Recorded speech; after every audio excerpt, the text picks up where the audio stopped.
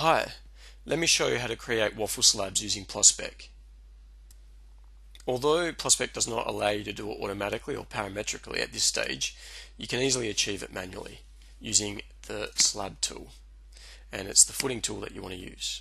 Obviously you need to know the information, for example the width and height, and then you can do it this way.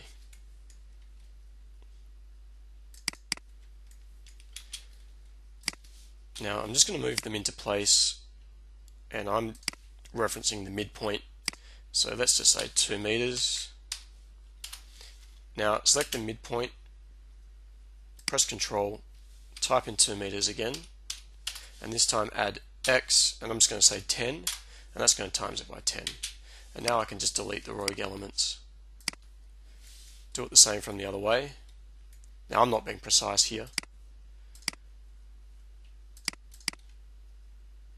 Now this way you don't want to have doubled up geometry. So I'm just going to draw one piece, and I'm going to do the same thing just to move it from the midpoint, and I'm just going to say 2 meters again.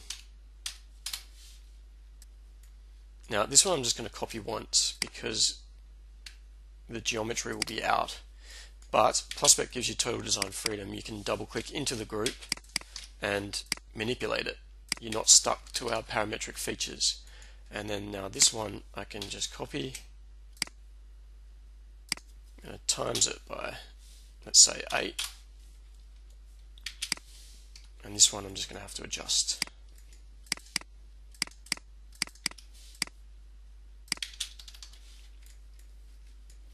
Now I can select all of these pieces just by holding down the Control. I'm going to make them a group just to make it easier to select later on, and do the same thing, select it from the midpoint, type in 2 meters, I'm going to times it by 10 and delete the parts I don't need. Simple.